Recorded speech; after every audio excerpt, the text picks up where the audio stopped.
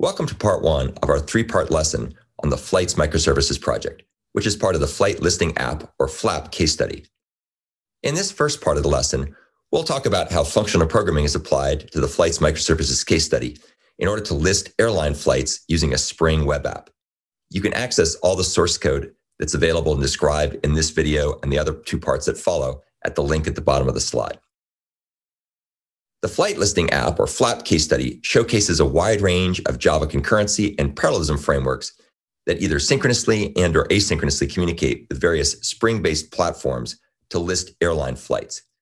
You can take a look at the Android client that we use and access it at the link below. There's also a video on my YouTube channel that walks through the source code and shows how this client app works as well.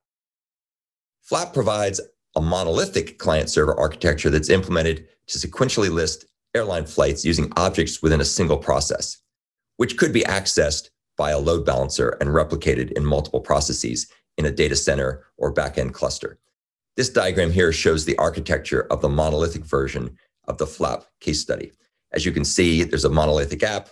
There's a bunch of objects that communicate with each other by making method calls, and those objects reside within a single process. You can access the source code for the monolithic version of the app at the link at the bottom of this slide. Later FLApp versions list airline flights and related information by Spring microservices that can, of course, be running in separate processes in a cluster environment or data center or cloud. That's what we're going to focus on in the rest of this lesson. You can get the source code at the bottom of the slide here for the Flights microservices version. And we'll talk about the architecture of this solution here throughout the rest of this slide, and then we'll walk through the source code in the next two parts of the lesson. There's a flight portion, which is basically a front-end app gateway that uses the Eureka service discovery framework. You can find out about what Eureka is at the bottom of the slide below. That's a framework that was put out by Netflix and is very useful for discovering microservices in a cluster environment. As you can see, the flight portion is essentially the front end that client applications will talk to. So they'll send HTTP requests to the flight portion, to the flight controller, which is essentially this front-end app gateway. And then it will disseminate the requests to the appropriate backend microservices. We use Eureka for several purposes. In particular, we use it to find and to communicate with all the backend microservices, things like the exchange rate service, the airport service, and various airline services. And we'll talk in a moment about what those services do. The neat thing about using Eureka is it doesn't require us to hard code any ports or host names anywhere in our source code. This information can be discovered when the microservices start up and register themselves with Eureka. In particular, each of these backend microservices registers with the Eureka's service registry. And so each of the microservices, when they start up, will be registering with the Eureka service registry. And then those services, those microservices, can be discovered by the flight app gateway in order to be able to carry out its behavior, its processing. The actual registration of the microservices with the Eureka service registry is done in a very declarative way using annotations and property files. We really don't have to write any code literally to do this other than to annotate the various microservices with annotated tags like enable discovery client, as you can see here, and then provide corresponding property files that say things like where to find the Eureka service that's running in our environment, and then, of course, telling the microservice that it needs to be Eureka enabled so that it can be part of this whole discovery process. You can read more about the service registry pattern, which is what Eureka implements, at the link at the bottom of the slide. The Flight App Gateway can then access the microservices in various ways. One way it can do it is by accessing it through the names of the microservices. For example, when we walk through the code here in the next parts of the lessons, you'll see that there's a method called getServices on discovery client, and the Flight App Gateway uses this to get a list of all the services that have been registered with Eureka. And then it goes through, and in this particular example, it's going to get all the services that are airline related by looking for the airline string or substring that's part of the service name, and then collecting that into a list and returning it as a list of strings, which is then used later in the program to do operations only on airline services. So that's one way you can locate services. Another way they can be located and invoked is by using the REST template class. And this class, which is very popular when used with synchronous web-based applications, will use Eureka transparently in order to redirect HTTP requests to the appropriate microservice. So again, we'll walk through the code in great detail later in later parts of this lesson. But you can see here that what we do is if we want to go ahead and get a list of airports that the flight app is going to be able to return to a mobile client or a web-based client or a browser-based client, all we have to do is we just have to make a call that uses http:// and then we put in a string like airport and then a slash and then the particular airport's endpoint we want to call. And that will then be transparently redirected by Eureka, be discovered and redirected by Eureka to that microservice that has that name that is able to do that.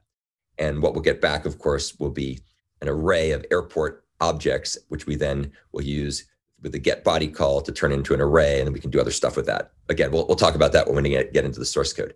But the main point here is we can use a REST template to transparently get Eureka to redirect HTTP requests to the right microservice.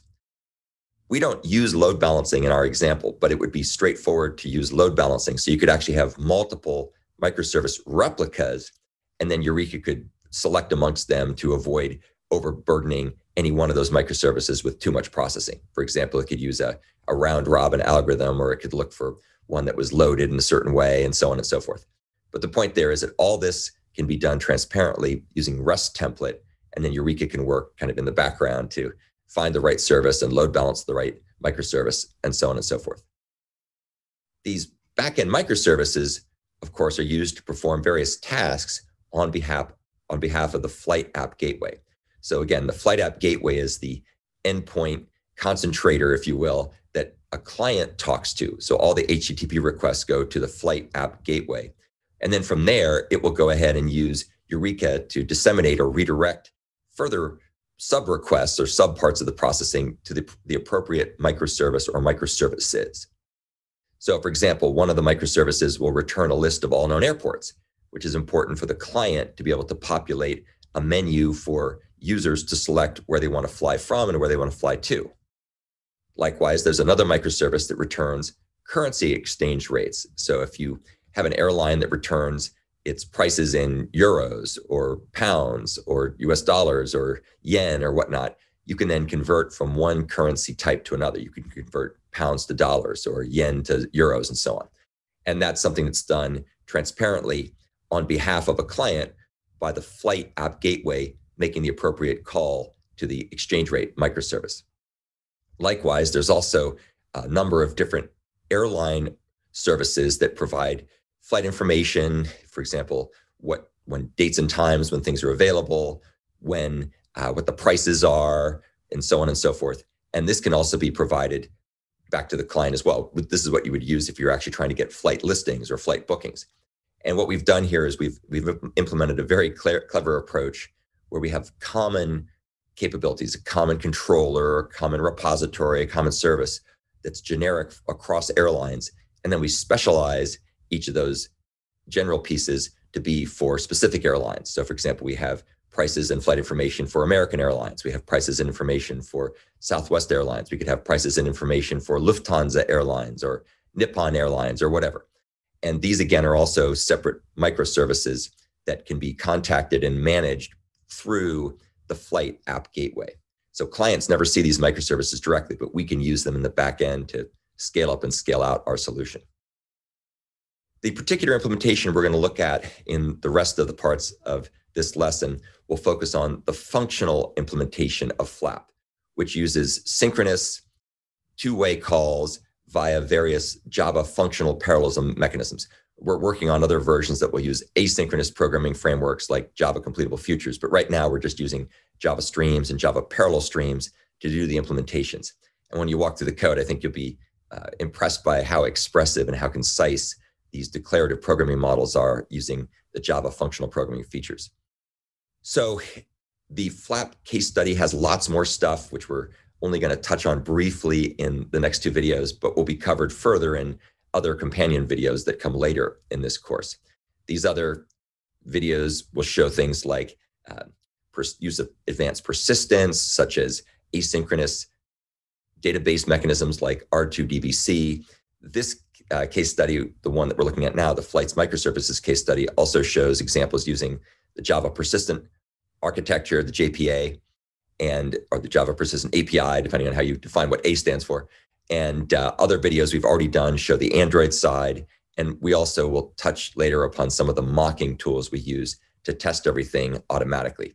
The projects that you'll get if you go to the open source links have quite extensive test code in them using advanced mocking features. And it's very powerful and showcases some really good examples of how to test both monolithic and microservice-based web applications. So that's the end of our overview. I now encourage you to go and watch the next two parts of the video, which actually walk through the source code. First video, the second part in this series focuses on the flight front-end app gateway. And then the third video will focus on those microservices we talked about for exchange rate, airline, and airport services that are managed and coordinated through the flight app gateway.